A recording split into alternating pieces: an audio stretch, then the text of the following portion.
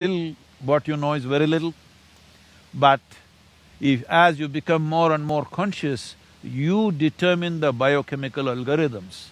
That means you determine the nature of the experience. But now the question was, can we build machines like this? Yes, we can. As we can build machines which can do math for us, we can build machines which will write stories for us, we can build machines which will make music for us, we can build machines which are intuitive in nature. Already, your smartphones, they're advertising that this phone is more intuitive than the other phone. This means, before you know what you want, it is popping out and say what you want, because it's figured you out from the usage to some extent. As you can figure out human beings, other human beings, your phone is figuring out who you are. Maybe it knows more about you than you know about yourself. Not self-realized, but it's figured you out.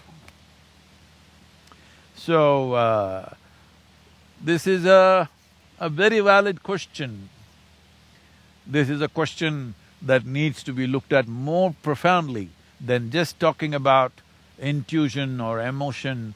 It needs to be looked at as a life process, because life process is such, there is no separation between intelligence, intuition, thought, beat of the heart, function of the liver, function of the kidney, or what the spleen is doing, what the brain is doing. There is no differentiation. It is one seamless function. To grasp it that way is most important.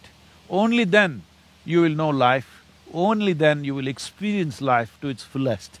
Only then you will find that you will be speechless about life because there is no word. What is there? Is there a word? Is there a vocabulary to describe a phenomena like this? There is no word.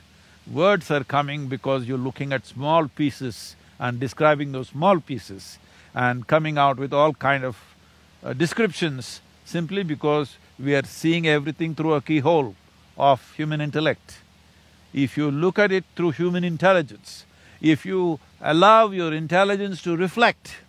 No, this word reflection, again people think I must sit and think about it. No, I am talking about if you are like a mirror and you reflect everything as it is, then you will see you have no word. There is no word to describe what is life, what is it about. There is no conclusion. When there is no word, there is no conclusion. When there is no conclusion, there is no death. This is the way of liberation. I know you asked a simple question about whether machines can become like this or not.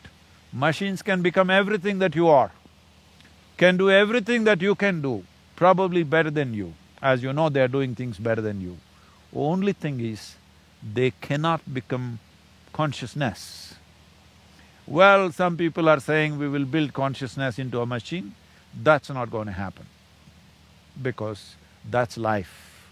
What you call as consciousness is the essence of life, that which cannot be described, for that which we don't have a word to say what it is, that which is that indescribable force which makes everything happen.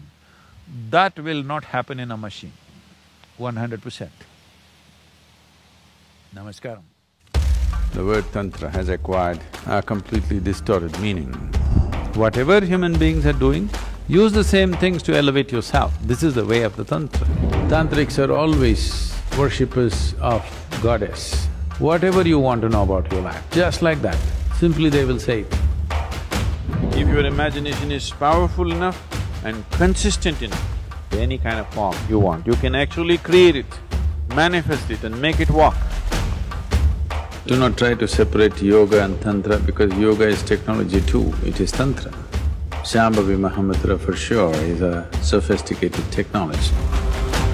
The Tibetans, because they came from a culture which was steeped in occult, they added Dakinis and Dakinis and everybody to Buddha. Kailash is known as the Tantric mountain.